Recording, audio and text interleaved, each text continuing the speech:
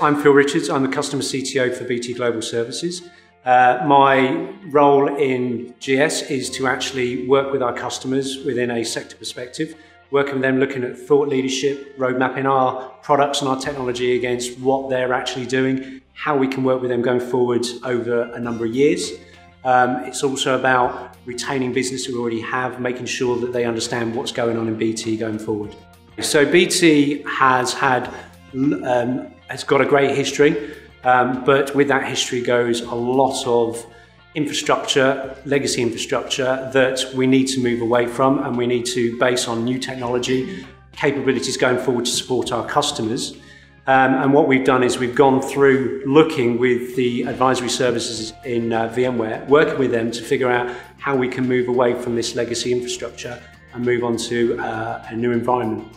What we've done is we've moved on to what is the V-block, VCE-based infrastructure, and we have around about 30,000 plus servers and capability that we need to move into this software-defined data center that we created. One of the good things we've done about creating this internally is that from a security policy and a process perspective, we are looking at offering or being able to offer at a later state our customers to share our internal infrastructure. So what we're doing is we're killing two birds with one stone. We are creating and modifying our own internal estate, as well as providing our customers the ability to have software as a service. So they don't want to know what infrastructure it's sitting on, they just want BT to supply a service to them.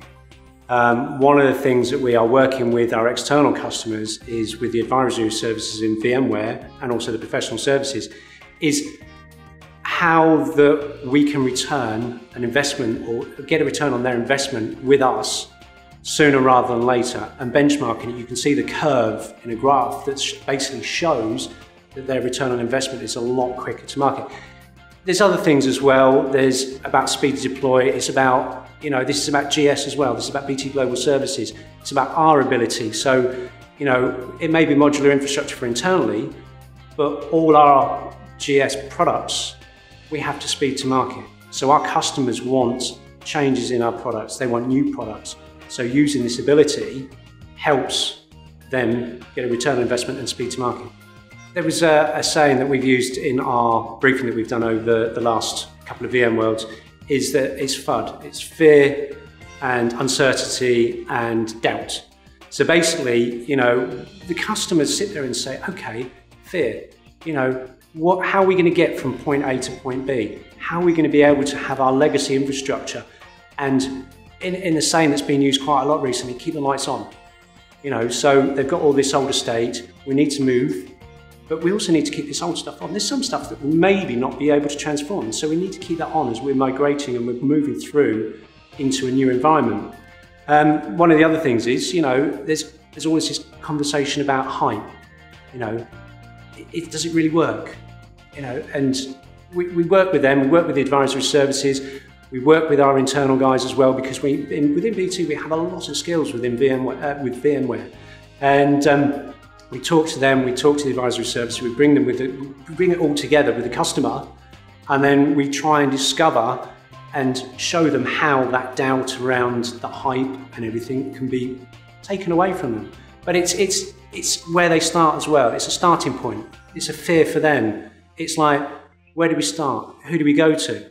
And I think the partnership that BT and VMware have got doing this and working on some of the platforms and some of the projects that I work with shows that this partnership and the history behind BT and BT's capability and working with VMware and the advisory services and professional services, that there is somewhere they can go to start this process. We can point them in the right direction, we can help them down that path, or we can just let them go down that path and support them either as infrastructure or networking or all the other things that are out there, like voice over IP, conferencing. As Energy and Infrastructure Customer CTO, I am working with the Air Logistics Programme, which is an internal platform to BT that we offer to external customers. This platform has 4 unique parts to it. One of them being the CCS platform controls all the logistics that goes in and out of all UK airports.